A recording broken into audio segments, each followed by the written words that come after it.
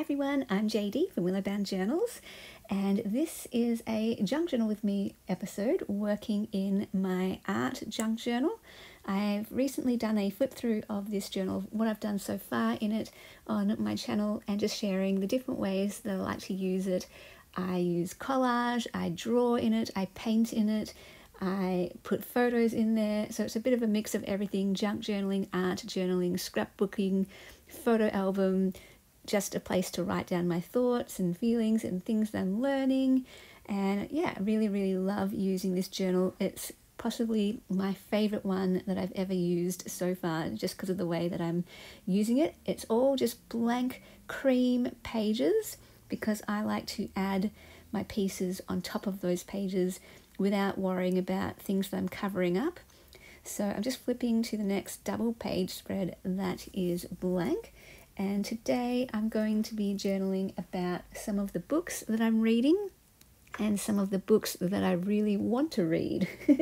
So I've got here my little vintage box that I absolutely love. I've had this ever since I was a little kid and passed down in the family, so kind of sentimental, and I love that I can use it for storage, for using my vintage ephemera and scrapbook papers and pretty pieces that I collect. Often it's just got the scrap offcuts from previous projects, but there's all sorts of things in there. There's vellum, there's napkins, there's wrapping paper, tissue paper, there is vintage music paper, ledger paper, there's some of my random paintings and watercolors that I've done, there's some doily, what else is in there, book pages, all sorts of things are in this box. And it's just like my go-to box when I want to do a page spread and I want to lay down a background, or I want to do some collage. I'm just looking through here to pick out pieces that go with the theme. So I'm looking for some book pages, and I'm also then looking for some blank papers that I can use for my writing space.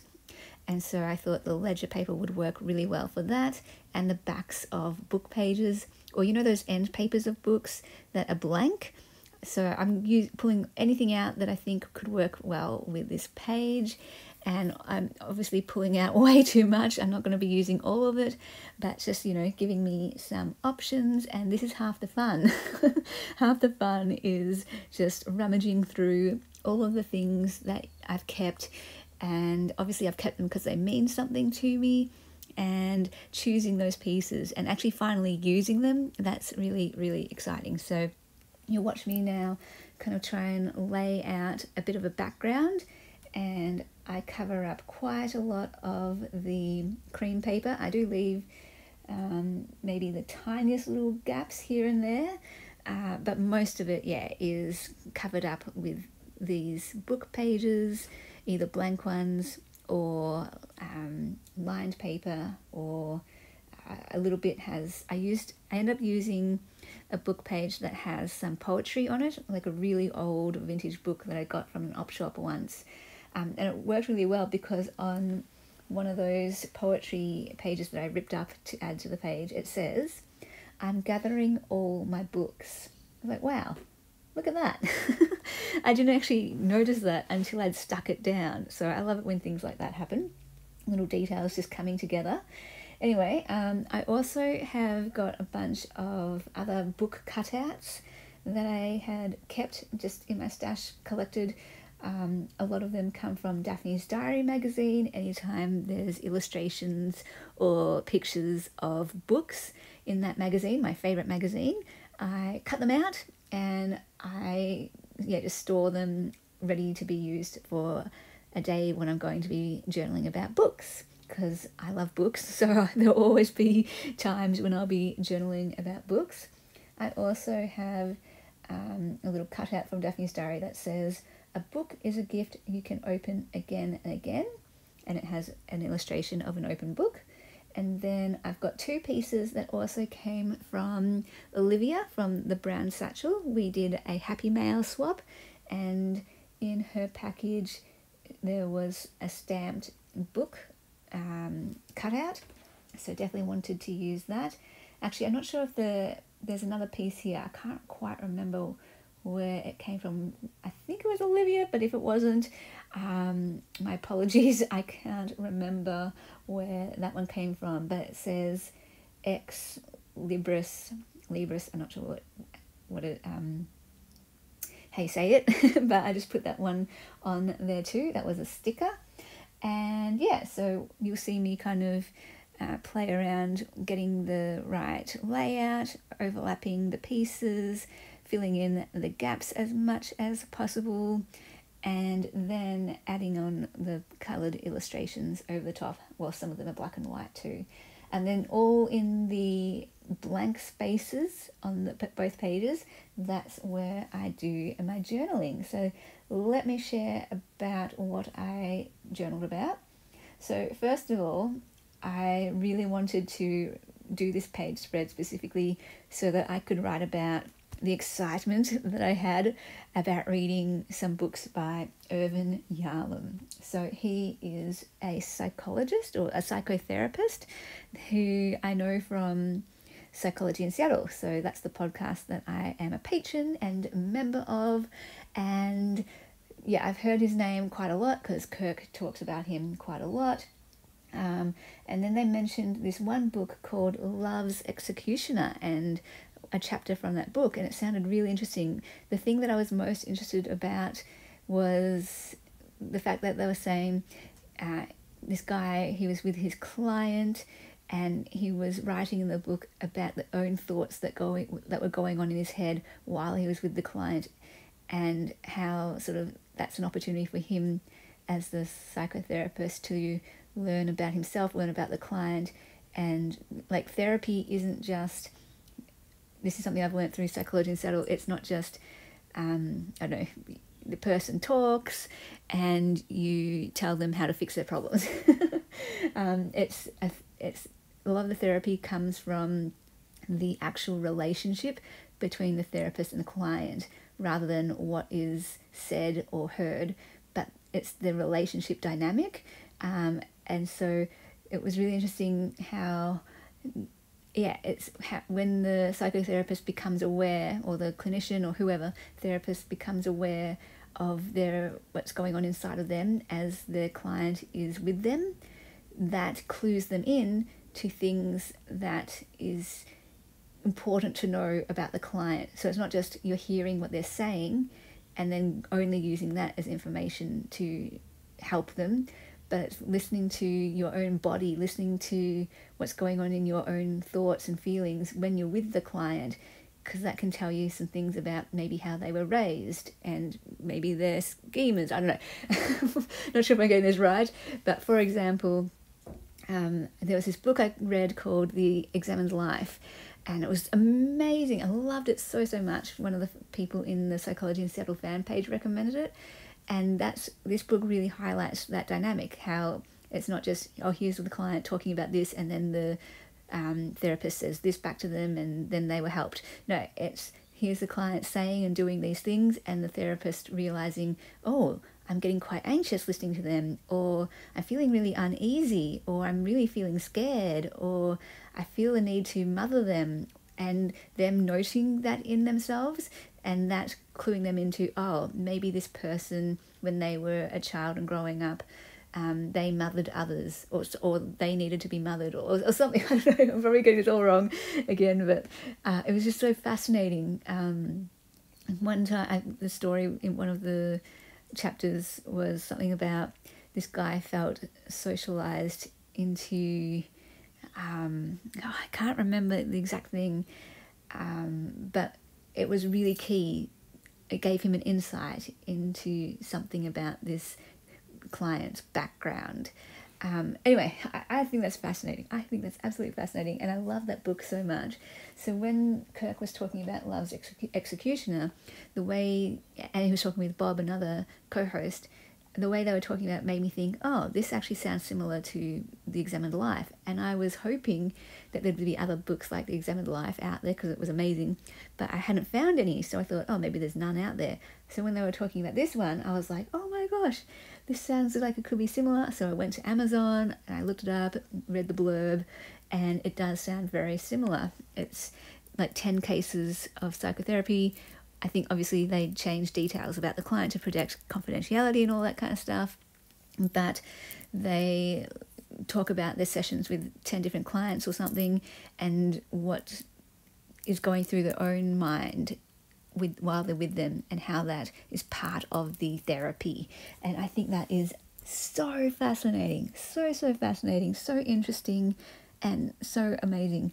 So I am so excited to read Love's Executioner. And then I looked up more of Irvin Yalom's books, and he's got another one that's similar to this, another one with 10 cases of psychotherapy. And then he's got one called The Gift of Therapy, or The Gifts of Therapy.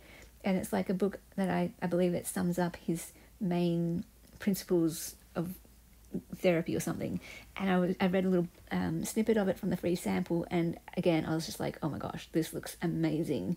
So I am so keen to read these books, but the thing is, I already have like 2, 4, 6 books on the go, and I even had 8 books.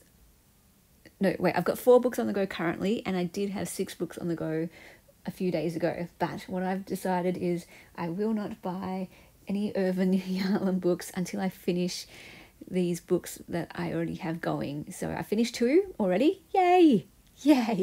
That's progress.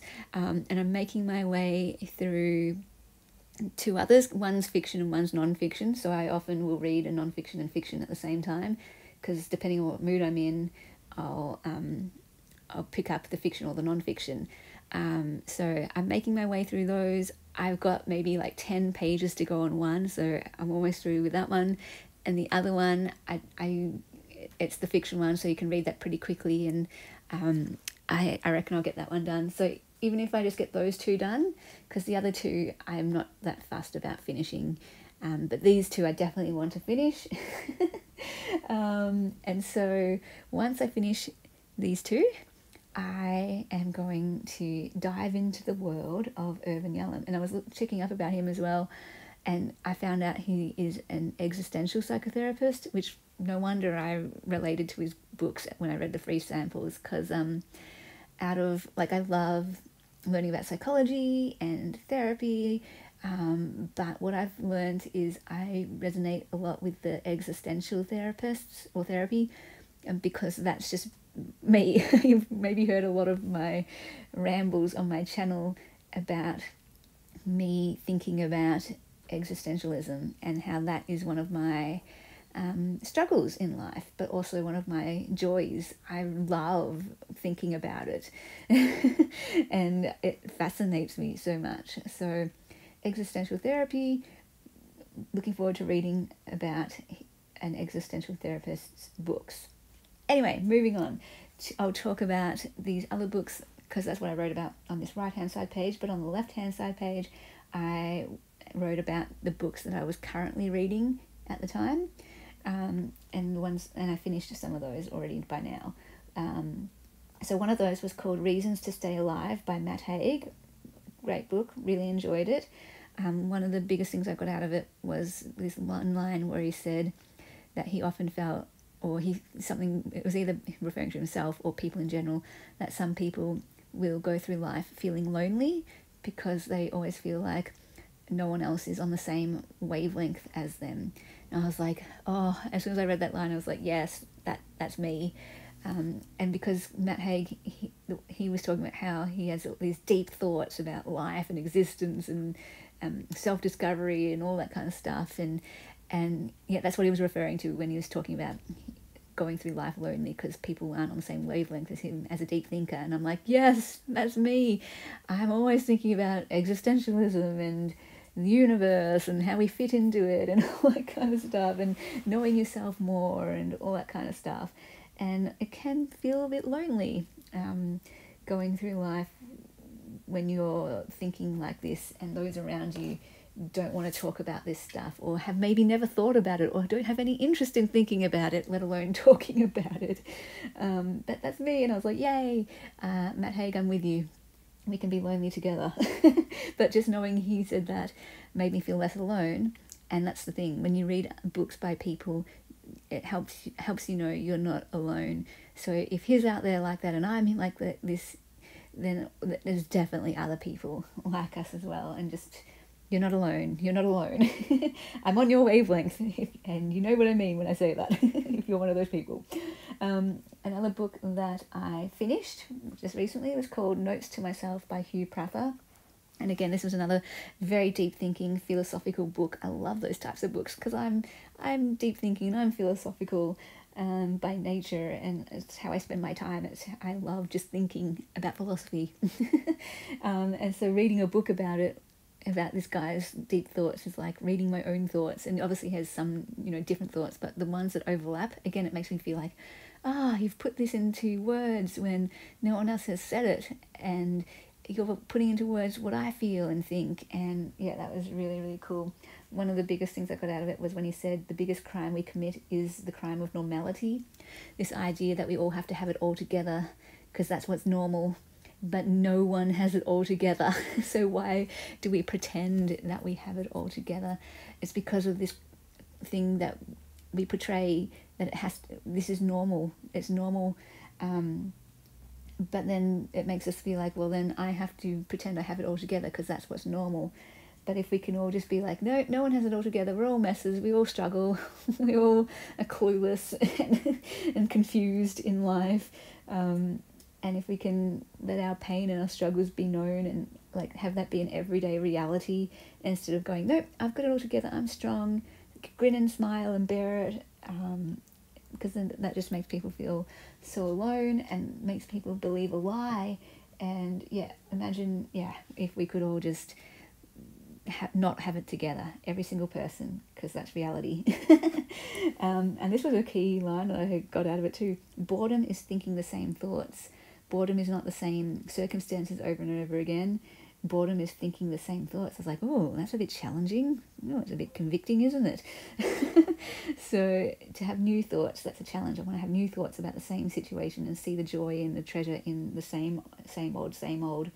And if we achieve 2 seconds of peace in a day, that is amazing. That was another little key insight. He was talking about how he rarely has moments of peace in a day because, he's worrying about, and it's not like major worry, it's just like maybe a 1 out of 10 on the scale of worry, but always thinking about, am I doing this right? What's this person thinking of me?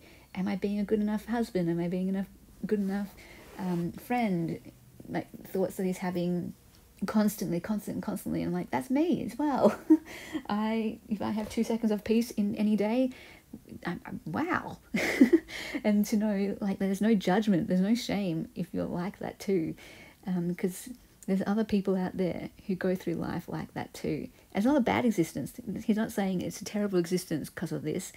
It's just like, no, I don't have to pretend either that it's not like this, that this isn't the way it is. Anyway, so reading thoughts like that, it's like, oh, this is great. Hearing someone else say thoughts that I can relate to and know that I'm not alone, and that there's no shame or judgment in it, that we can just claim it and be like, yep, this is how I am. And it doesn't make my existence bad. It doesn't make it worse than anyone else's. In fact, I quite like my existence the way that it is. But just to acknowledge that there are struggles too. But just because there's struggles doesn't mean it's a bad existence. That I can embrace these struggles and that I can know that they're normal, that they're okay to have, and that they don't have to go away. So I love reading these types of books, and looking forward to reading Urban Yalom's books. I'm sure I'll get some more insights from it.